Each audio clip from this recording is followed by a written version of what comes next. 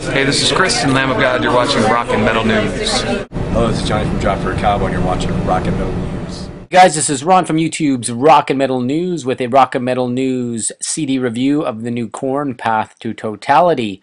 We're going to go through not all the tracks, but some of the tracks of the album. If you're, a Korn sort of real metalhead fan, you might not like the electronics in this album, but it's pretty good actually. We're going to start off here with track number 2 called "Kill Mercy Within" featuring Noisia. It starts off with very cool guitar riff, kind of old school.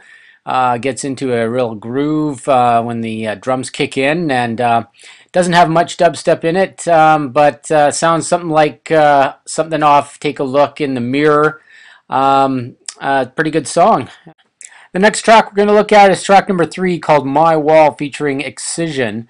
One of the slower songs on the album. It's very simple beat to it. Ray, is very laid back. He's very laid back basically in this whole album. There's not a lot of, really cool or cool drum fills in it and stuff. It's pretty, straightforward rhythms. The lyrics are really good in it, but it's pretty much a straightforward song. The next track is called "Narcissistic Cannibal." Very good song off the album, probably one of the best, featuring Skrillex and Kill the Noise. Starts off with some keys, then it goes into some dubstep drop, almost sounds like a breakdown. Then we get into some of Jonathan's real cool lyrics. I mean, the album, Jonathan writes really great lyrics, and the album's full of that, so you won't be disappointed in any of that. And then Skrillex adds a ton to this song, very, lots compared to the others on the album, but overall, pretty good track. So then we're going to go into track number 7, which is called "Sanctuary." This is featuring Downlink. It opens up with some heavy dubstep. Sounds like it could be off Issues, kind of, without the dubstep feel to it. Very melodic chorus, some good, really good lyrics again on that.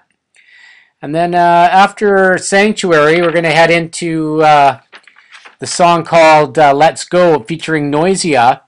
It starts off with a really heavy driving beat. The song continues kind of like this throughout the song. One of the least sounding dubstep songs on the album. Fairly good track as well. And then we're going to get into track number 9, which is called "Get Up" featuring Skrillex. And it's the first single off the album. It's got some good lyrics in it, good melody. Skrillex filling between the lyrics as well, some good stuff in there. At about the 2:30 mark of the song, Skrillex takes over and drops some real cool dubstep beats down, while Jonathan screams now and then. Really good track, probably one of the other great, outstanding tracks off the album. And then we're going to get into the last one we're going to review, which is called "Way Too Far." That one's featuring 12th Planet. It's really heavy. It's got almost some growling vocals from John in the verses. Goes into a melodic chorus. It's a pretty dark and heavy song. Really sort of heavy pounding beat in it. It's a very good song. One of the best on the album as well. And it's pretty cool heavy song. Sort of back to their roots. Well, no. So overall, this is Korn is a perfect band to introduce dubstep to metal. They seem to be keeping it simple. Really heavy on this album while experimenting a bit, which really fits the band. So it depends on the popularity. This could be a new beginning for Korn to see what their future albums bring. This is a sort of brand new start for them. This is good as Korn's one of the first bands that's going to be mixing the dubstep with the metal.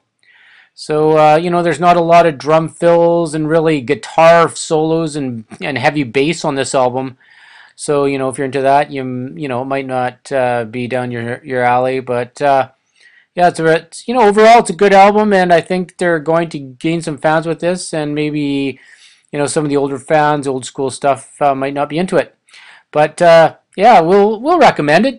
Definitely give it a shot. This is Ron from YouTube's Rock and Metal News, and thanks for tuning in.